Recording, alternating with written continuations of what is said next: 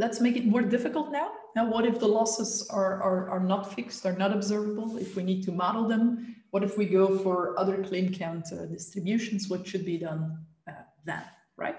So what we want to do is we will consider in this chapter 2 broad ways to build a model for the amount paid over all claims. And you should see this all claims that can be on an individual insurance policy, all claims reported during a specific period of exposure, for example, or it could be all claims reported on a complete portfolio of insurance contracts and so on.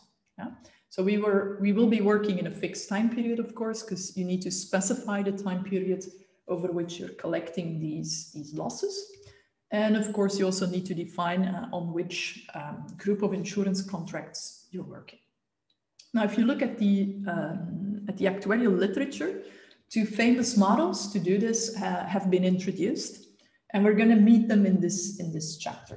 And these are the collective risk model on the one hand, and the individual risk model on the other hand. And we're going to give a formal definition of them, but the main difference between these 2 is that in the collective risk model, you're going to focus on recording the payments, right? So you're going to take a per payment approach if you want, and you're going to add the payments, right? So the payments, that means that the value of 0 will not be allowed for a payment. So you're only going to focus on, okay, when was there an event that actually led to a payment being different from 0, right? If you look at the individual risk model, then we're going to say we're going to focus on all of the contracts. And we're going to assign a random variable to each of those contracts. That random variable can take the value of 0 if nothing happens in terms of a compensation that we need to pay to our policyholder. And we're going to add these up. Yeah. So the latter approach, you will see that often coming back in life insurance or health insurance kind of structures or something. Whereas this collective risk model, I would say that's really the kind of thinking that we apply in a non-life insurance context, where we focus on this frequency and severity strategy, right? So let's see how these 2 work. If you look at the collective risk model, it has the following representation. So you look at the total loss S, the total or the aggregate loss, that's the same. We're going to model it with a compound sum random variable. So we're going to write it as x1 plus x2 and so on plus xn, where this n is of course referring to the number of events with a payment. So the number of individual payment amounts or the number of insured events leading to a payment that is different from 0. And of course, in order to get around with working with this random variable S, we're going to make a few assumptions. We're going to make a few independence assumptions.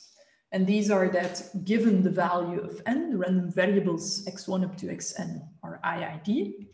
Given the random variable n, the common distribution of those x's does not depend on n, and the distribution of n does not depend in any way on the values of the losses, of the payment amounts, right? So these are typical assumptions. You can relax those, of course. You can see in the literature of insurance pricing, for example, that there are papers which apply a so-called Coppola approach to capture some dependence between n and between the severity random variables. But in its basic setting, and the one that is most used in practice, we're going to work under these independence assumptions because they will help us to get a grip on what the distribution of S will be like and how we can work with this distribution of S. So this is the collective risk model. If you then look at the individual risk model, that represents the aggregate loss once again as a sum S, but now it's not a compound sum. It is x1 plus x2 and so on plus x small n, right?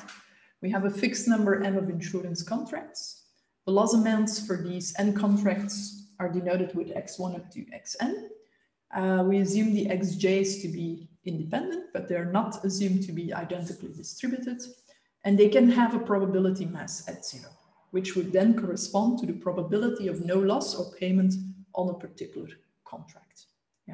So what we'll see here is that this type of model is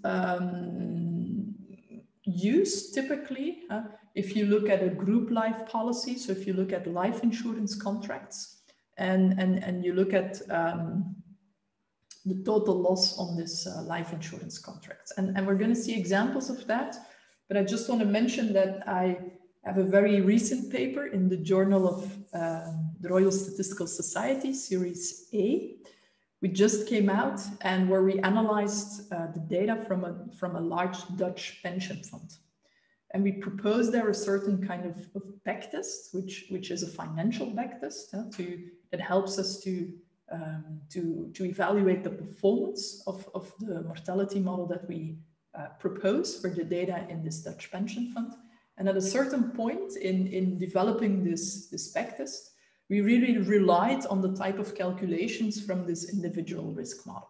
Yeah. So this is really something that can be handy if you are looking at a collection of life insurance policies and you want to say something about the total loss or the total liability in this group of life insurance contracts. Yeah. So we'll see examples related to that further on. So these are the two risk models that we're going to work with in this chapter. So for now, we just give the definition and we're going to play more with them in the rest of this chapter. Yeah. Now, the following quiz question is coming up.